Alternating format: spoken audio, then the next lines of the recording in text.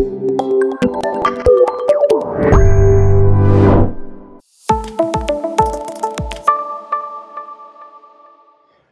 going on, everybody? It's Dr. Palvi again. It's Friday afternoon. I've just finished a day in the OR, and as I was doing my cases today, I was wearing a mask all day, and I started thinking about all the different opinions that are out there regarding masks and whether or not they cause any harmful effects, specifically with respect to oxygenation and overexposure to carbon dioxide. So I just wanted to conduct a little experiment today. You can see behind me here, I have my anesthesia machine, and specifically the anesthesia machine will be useful because it can measure oxygen saturation as well as your carbon dioxide levels that you exhale upon each breath. I'm also wearing some ridiculous getup here, but basically I'm going to be wearing some masks to show you what the effect is going to be.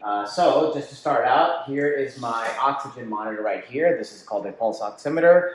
Just place it on the finger like that, and hopefully we will get a reading here. And while we're waiting for that to cook, I also have my CO2 monitor here. So basically this is called a sampling line, and I can place this near my the path of my exhale, and we can see what the effect will be of carbon dioxide, or rather what the effect of mask will be on carbon dioxide. Okay, so let's get a baseline oxygen level. If I can get this guy to cooperate here.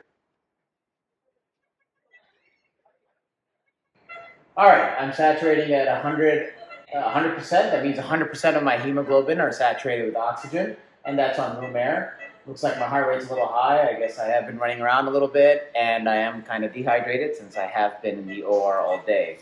So now what you're going to see is I'm going to start putting my masks on. The first mask I'm putting on is a certified N95 mask, and I'm going to start putting my CO2 monitor sampling line right by my breath.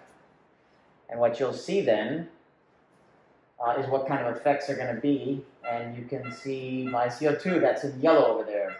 So I'm just going to start breathing normally. Now you saw that 35 there. 35 is an approximate of what my PA CO2 is, which is my arterial CO2 levels.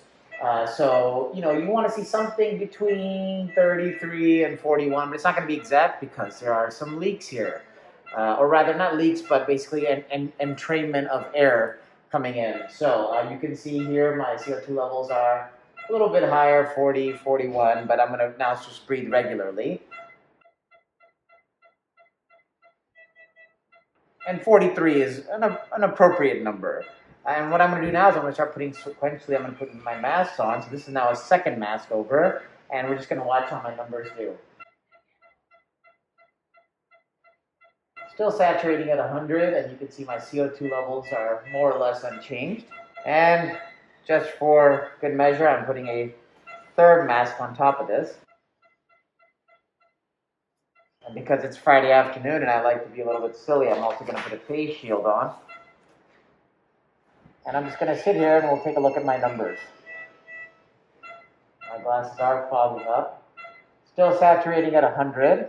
And my CO2 levels are virtually unchanged. So what I want to demonstrate here is I've been sitting in the OR actually with just a single mask on, but I've been having it on all day.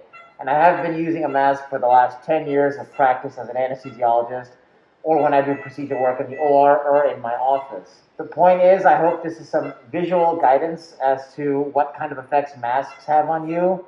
The effect is minimal, something that is not really measurable.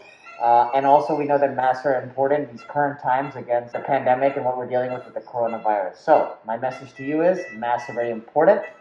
The negative effects are negligible, and therefore please wear your mask.